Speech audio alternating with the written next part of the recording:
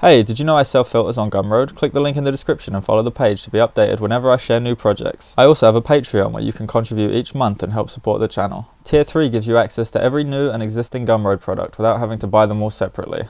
Welcome to another show, I'm Sid, and in today's video I'll be showing you how you can use patches to adjust the opacity of any texture that's connected to an object in your scene. I originally got this idea from Catalyst, whose YouTube channel is almost at 10,000 subscribers and definitely worth checking out. He makes awesome tutorial content and I'll leave a link in the description so you can go subscribe. Watching his video gave me some ideas for tutorials I want to make in the future and inspired some of the filters that I'm currently working on. But I thought it might be worth explaining the concept here too, briefly, as a point of reference for myself and anyone else who might be scrolling through the channel looking for additional context. So that's what this is going to be, a brief overview of how opacity works, very similar to Catalyst tutorial, which I also recommend you check out if you find this one confusing, and scroll through his channel, check out some of the other videos he's made. I learned a lot from him in the last year, and yeah, let's do it. Okay, so here we are in a new project. First thing I'm going to do, switch to 2D mode and open up the patch editor. Drag it around until you're happy with the size. Maybe make this a little bit bigger and we're good to go. Now I'm going to add an object to our scene. It's going to be a face tracker because we want to track the face, and inside of that we're going to add a face mesh. You could add a rectangle here or a plane or just about anything, and I might even show you at the end what it looks like with those, but for now we're going to be using a face mesh, so add a material for that and rename it mesh just so that you've got some consistency going on. Change the shader type to flat, and now we need a texture to import. I was using the rainbow pattern for the preview, but I'll try something different this time, so find one that you're happy with and drag it into your assets panel. Okay, so I've imported this image. You can see a preview of it down here. Hit this button for no compression. It will bring up a small error message, but don't worry about it too much. You can also come up here to the project tab, edit properties, and under this compression menu, you can increase the quality from 75% to 100% so that when you export to test on your device, the image will look exactly the way it did when you imported it and there'll be no compression issues. So hit done when you've done that, and now we can apply the texture to this mesh. So do that and you'll see it here appear on the face mesh. Now we're going to start creating the interactivity here in the patch editor. So the first thing we're going to do is take our image texture and drag it inside. That will create a patch out of it. Similar to the camera texture, when you drag that in, it will have three outputs, one for RGB-A, one for RGB, and one for just A, which is the alpha channel. So what we're going to do is drag out from this RGB-A channel, we're going to add a swizzle. So a swizzle is used to control a specific value in your scene, whether it's the X, Y, Z coordinate, or in our case, the RGB-A values, which we're going to be using ours for. So if you take this first one here and switch the X out for an RGB,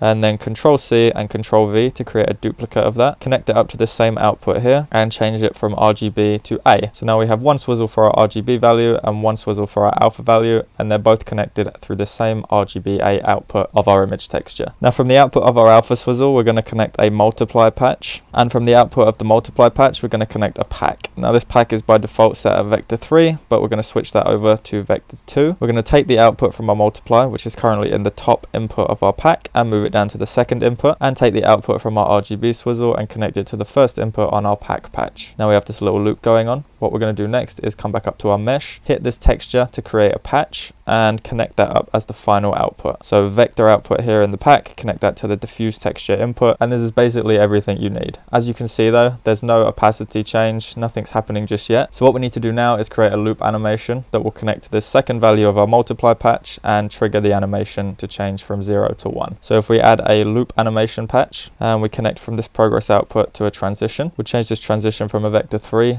to a number, and now if we connect the value output here to the second value input of our multiply patch, now you can see the opacity is changing. I can check this mirrored option here so that it doesn't go from 0 to 1 and then immediately start from 0 again, but rather goes from 0 to 1 and goes back down to 0. So we have a little bit of a looping animation here. We can change the duration from 1 second to 2.5 for example to slow things down a little bit, and you can even adjust the value here. So right now our start value is 0, which means completely invisible, and our end value is 1, which is fully 100% opacity turned up to the max. You can adjust the opacity here and have it just be completely invisible or at 100%.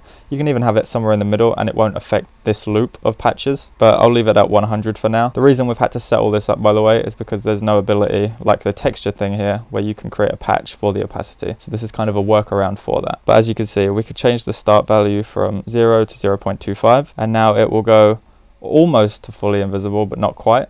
and then go back up to 1. And you can change this value from 1 to 0.75. So now you've got a range somewhere in between 0 and 1, but not quite touching either end of it. So it gives you a lot of control to refine what the outcome of all of this will be. I'll just move this out of the way and make it a little bit tidier. And now you can see this is the final array of patches. We have our image texture here connected to 2 swizzles. The RGB8 output is broken up, so we have our RGB in one swizzle and our alpha in the second one. We're connected to a multiply through our alpha channel, and then both of them connect into a pack, which goes into our diffuse texture. We also have a loop animation running here, which creates the actual opacity effect and adjusts it from the start range to the end range. I'll put it back to 0 and 1 just so that it's nice and clear. And if we want, we can also add a plane or a rectangle or something. So if I add a plane in here, then I can add a material for that. And if I make it the same thing, then you'll see when I make this invisible that it works just the same for a plane as it does for a face mesh. In fact, this works with any object that can have a material texture applied to it. So if I switch over to the FaceTime camera now, then you'll see first of all that I'm in bed and being lazy today. But second of all, that the plane is still working. It's going from 0 to 1, invisible to fully opaque on my face. And I can switch this back over so that it's the face mesh again, and I can get rid of the plane. And it's a pretty cool effect, I think. You can apply this to any 3D object, 2D object, any object in your scene, like I say, that can have a texture applied to it. So yeah, that's the end of this video. I hope you enjoyed it. I do plan on making a few more tutorials in the future that use this technique, which is why I wanted to explain it here in a video. But I would recommend that you go check out Catalyst's YouTube channel. He has quite a lot of tutorials, not just about Spark, but also Unity, After Effects, a lot of cool stuff going on over there. So links in the description for that. Thank you for watching. Don't forget to like this video if you liked the video, share it wherever you think people might be interested in watching it. Subscribe if you want to see more tutorials like this, and I'll catch you in the next one. Peace. Before you click off this video, I just wanted to let you know that I have merch now. T-shirts, hoodies, mugs, stickers. You may have noticed I updated my channel art, so I took that logo and put it on a bunch of stuff. If you're interested, it does help out the channel, so the links will be in the description. I want to put out a lot more content this year, and your support really goes a long way, so thank you.